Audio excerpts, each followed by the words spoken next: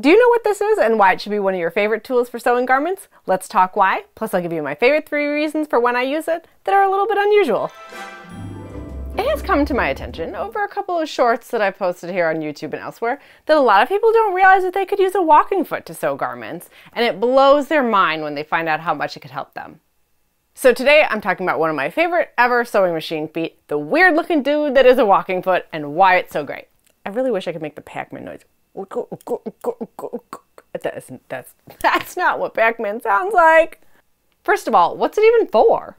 The basic idea is simple. Anywhere that your fabric may shift easily or stretch out of shape, you want to use a walking foot. You may see it called an even feed foot too.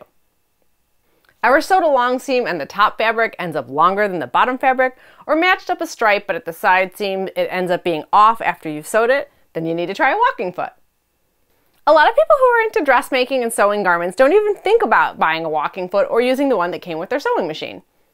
I totally get that. I used a walking foot with my old sewing machine, but when I bought my Bernina, the walking foot came in a literal box, so I didn't even bother to open it for a while because it seemed intimidating.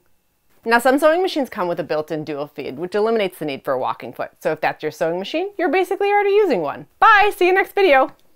So let's talk about what a walking foot does and why it should be one of your favorite sewing machine feet too.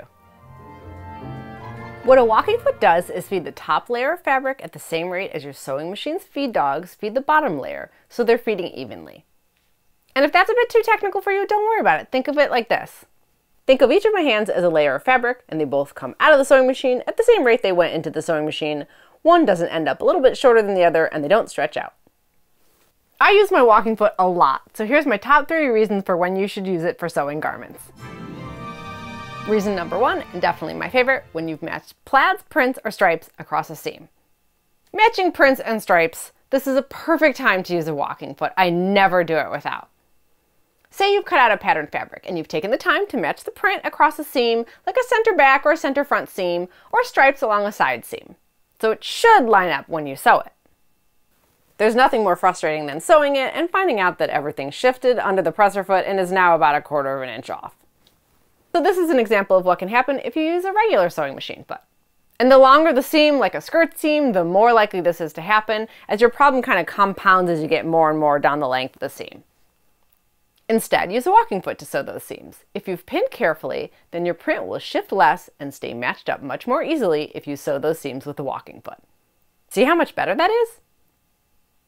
It's so much easier to keep everything lined up with prints, plaids, and stripes if you use a walking foot to sew them.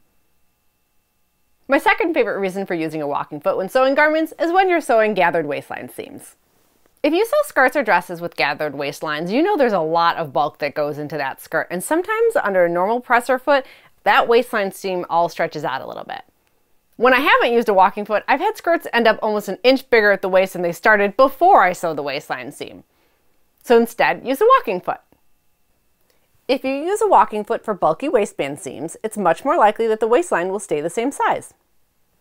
And then you don't have to worry about the unexpected surprise of finding out that your waistline is bigger than you intended it. My third favorite reason to use a walking foot for garments is when you're sewing really long seams. Long seams are notorious for ending up with the top piece of fabric a little bit longer than the bottom piece of fabric when you get to the end of the seam. And even short seams can do that sometimes. Am I going to pretend like I haven't just snipped that little bit off the end sometimes? No, I am not. But I sew a lot of jeans and pants, and I found that it's really helpful to use a walking foot for sewing those long seams. The walking foot feeds the fabric in evenly, so that means that the top layer and the bottom layer will end up the same length even after that long seam. My God, these pants are wrinkly. But these aren't the only reasons to use a walking foot when you sew a garment, just the ones that I use most often that may be a little bit out of the ordinary. You can use a walking foot for sewing stretch knit fabrics, slippery fabrics that might shift around a lot, fabrics with nap like corduroy that you want to be a little bit more careful with, you name it. Do you use a walking foot for sewing garments and have some other tips for why? Let us know in the comments. Hope this video inspired you to try a walking foot. Please give this video a thumbs up and subscribe to the channel, and I'll see you again soon with more sewing tips. Bye.